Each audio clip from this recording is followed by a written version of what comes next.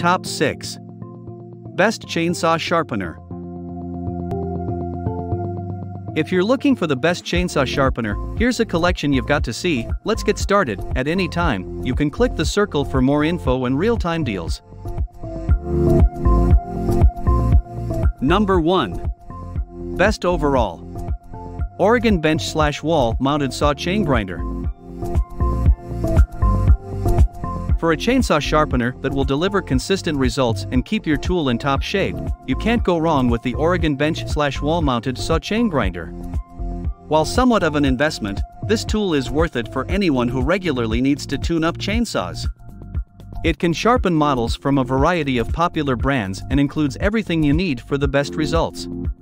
This 120V chain grinder can be mounted to a workbench or wall, and it can sharpen a 1/4 inch, 3/8 inch low profile, 0.325 inch, full profile 3/8 inch, and 0.404 inch pitch chains from all manufacturers, including Oregon, Steel, Husqvarna, and more. The unit comes with a grinder, dressing brick, quick check grinding template, and 3 grinding wheels. It has a built-in wheel wear indicator and even a light for better visibility while you work. While this chainsaw sharpener may be overkill for someone who only cuts wood a few times a year, if you use your tool regularly, the Oregon Saw Chain Grinder is a worthwhile investment. Number 2. Best Value. Oregon 520 to 120 Electric Chainsaw Grinder. Enough to grind into the chassis of the chain. Correct grinding techniques. Remember, always wear the appropriate personal protective equipment when working with chain grinders. Grind all the cutters on the same hand of the chain. For example, if you start with the right-hand cutters, complete all right-hand cutters in sequence before stopping the unit and rotating the chain vise assembly to grind all the left-hand cutters in sequence. The goal is to get back to good chrome plating. When grinding, always use a quick tapping technique to minimize burning of the surface of the cutters. Before switching to the other hand, visually verify that the cutters you have sharpened have similar top plate length. If the cutter top plates are not visually similar, adjust the cutter chain stop to remove slightly more material to achieve uniform visual top plate length. It is important that the right hand and left hand cutter top plate lengths remain balanced through the life of the chain. To obtain this balanced condition, the top plates need to be approximately the same length. After grinding, clean the saw chain to remove any grit and then soak in oil. Adjusting depth gauges is an important part of regular chain maintenance.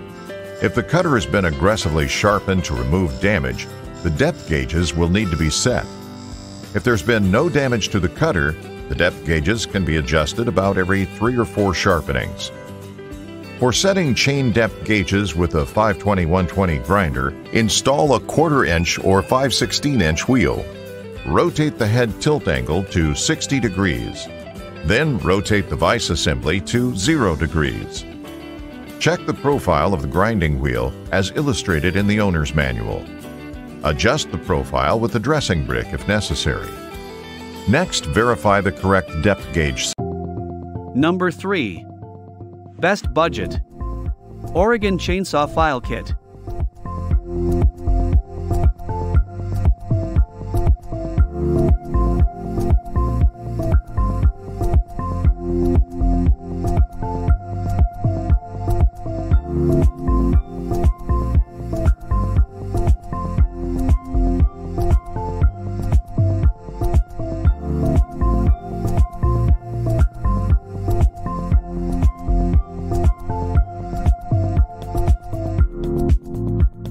Number 4. Best Manual. Catsko Chainsaw Sharpener File Kit. Sharp chainsaw is a safe chainsaw. Keep your chainsaw operating with maximum performance with the Chainsaw Sharpening Kit from Catsko.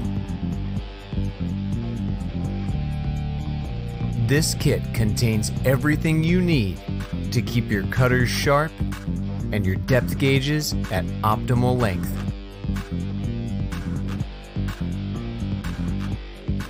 Keep your saw running with maximum performance with the Chainsaw Sharpening Kit from Catsko.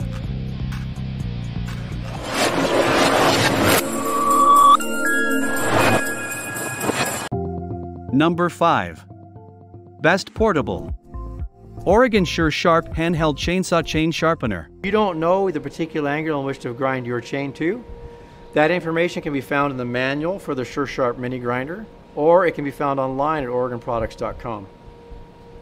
In our particular example, we're going to use the car battery adapter.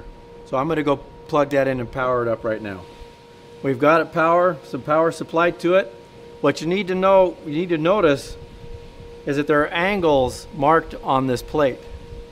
25, 30, and 35. What you want to do is you want to line up that line with the chassis of the chain, and that will give you the correct angle for your top plate.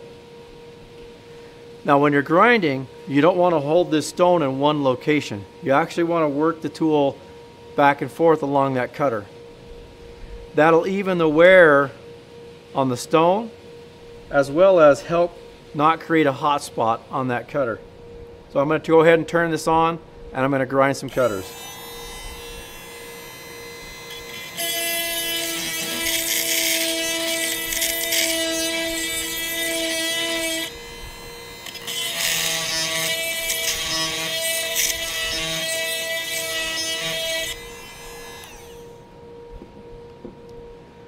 Now once you've sharpened both the left hand and the right hand cutters, you need to make sure and go back through and set the depth gauges. Depth gauges are often referred to as rakers or drags. That relationship between the top of the depth gauge and the working corner of the cutter is critical for good cutting performance. I hope this information has helped you. Number 6. Drixit Chainsaw Sharpening and Filing Kit. The Drixit Chainsaw Sharpening and Filing Kit is designed with beginners in mind, though it has a number of problems that render it unsuitable for that purpose. The good news is that this kit comes with 5 30-seconds, 3/16, and 7 30-seconds round files, plus a flat file. You'll be able to work with most chains with the tools included in this kit.